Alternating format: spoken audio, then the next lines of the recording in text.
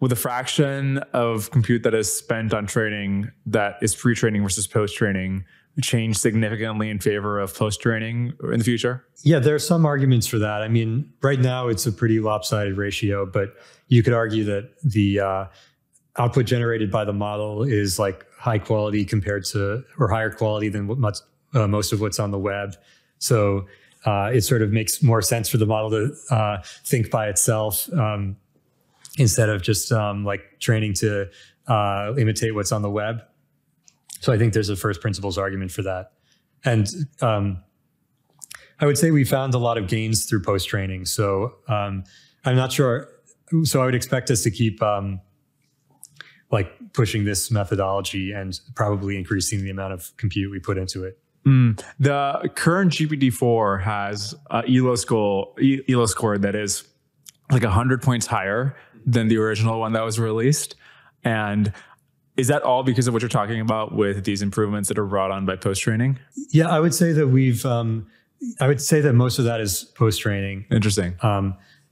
So there are a lot of different separate axes for improvement. Like you can, so we think about like data quality, data quantity, just doing more iterations of the whole process of deploying and collecting new data, and like changing what kind of annotations you're collecting. So there's a lot of things that stack up, but together they give you a pretty good like effective compute increase. How much of a moat is better post-training?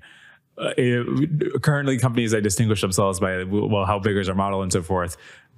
Will it be a big moat who has figured out all the finickiness that you were talking about earlier with regards to all this data? I think there's something of a moat because it's just a very complex operation, and there's so it takes you have to have a lot of skilled people doing it, and so there's a lot of tacit knowledge, and there's a lot of organizational knowledge that's required.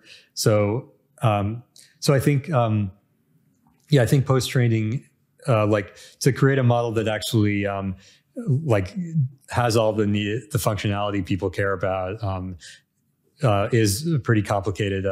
It requires a pretty complicated effort. This requires this is basically an accumulation of a lot of R&D. So I would say, I would say that makes it somewhat of a moat, that it's not trivial to spin this up immediately. It does seem like the same companies that are putting together the most serious pre-training efforts are also putting together the serious post-training efforts. So it seems like it is somewhat possible to copy or to spin up more of these efforts. There's also like one force that sort of makes it less of a moat is that you can like distill the models, or you can take someone else's model and clone the outputs, or you can use someone else's model as a judge to like do comparisons. So I think like the more big league people probably aren't doing that because it goes against terms of service policies, and it would also be sort of hit to their pride. But I would expect some of the smaller players are doing that to get off the ground. What makes for somebody who's really good at doing this sort of RL research?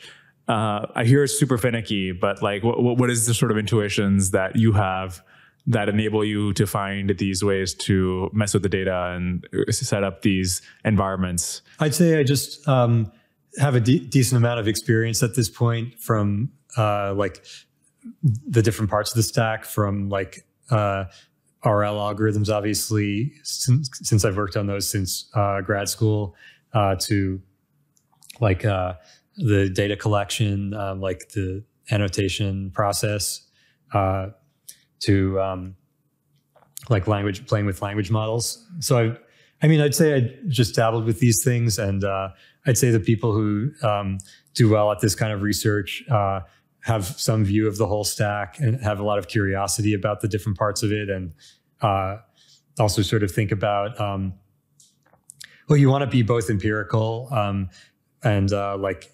let experiments update your views, but you also want to think from first principles somewhat, like like assuming that like learning works, like what would be the ideal type of data to collect, and that sort of thing.